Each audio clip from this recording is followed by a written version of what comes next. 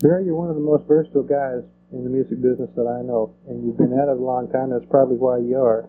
Can you just go back to your musical beginning and kind of touch on what you've done up until now? Yeah.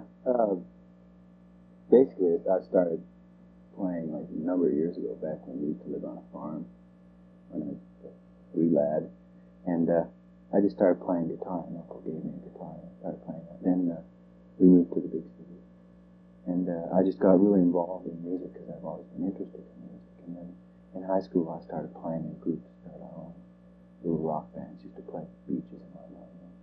And then I started playing with a group called The Rebels, and that's when things started happening for me as far as recording-wise went. It was during that period I had a number of records that did quite well for us, and I was voted most promising male vocalist one year. And then the next year I was voted the top male vocalist in Canada. And then about a year ago I joined a group called Painter, and we went to the States. We worked out of Seattle, and we had a record that did very well for us down there, a thing called West Coast Woman.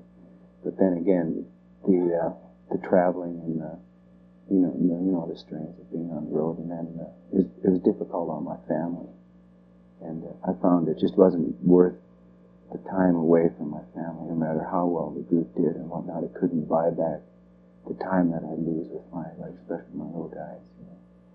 And that's when I came back and I started working on the engineering staff at Century 2 again.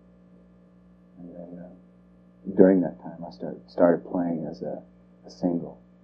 Like I just do a lounge gig, just myself and guitar, and I've really sort of found myself as far as singing techniques and stuff, because I've just got into being myself. An album that we've been hearing a lot about is the Scarlet and Gold album, and it's a composite album of a lot of different talents combined, and you're singing the theme tonight, The Brave Men. How did you become involved with the Scarlet and Gold album? Originally that was cut about 2 years ago, and Tommy Banks approached me on singing the RCMP theme for me. In fact, it was done for an ad agency out of Vancouver, and it's an old tune, by the way, and they just revamped, wrote new lyrics for it. So I went into the studio and just played my guitar and sang the tune to a click track, and then Tommy came in later and put all the orchestration around it, and it blew my mind when I heard it later. God, what's happened, But it really was an experience, and it was really an honor for me. I felt really, really honored that they asked me to do it, because it turned out quite well, and it's got a lot of mileage too. But it was fun. After having performed so different many types of music over the years, is there one particular area that now seems most comfortable that you'd like to pursue? I think the area that I've fallen into that I like best are in the tune that I opened the show with, and the tune that I closed with, the one called Goodbye Misfortune. That is the style that I've fallen into, and I feel that is more me. I enjoy singing that way, and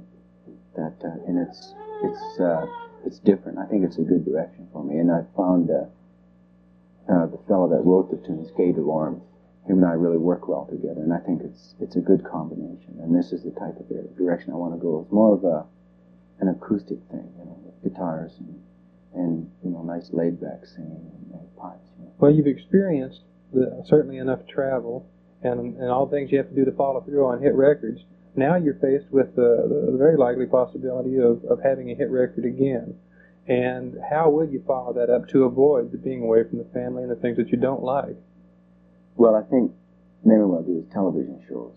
If the record hits, then you do television shows and maybe do like the odd concert things. I think if you got a record and it's going to warrant you being out, and financially you can, you got enough money coming in, it helps overcome the burdens of being away from your family. But it's, I think maybe that's what I would do, is like do the television things and maybe play the odd concert, but not much road work. I dislike traveling. Well, do you feel that the experience as an engineer and on the technical end of things will be an asset to you when you go to record your own songs? Oh, definitely.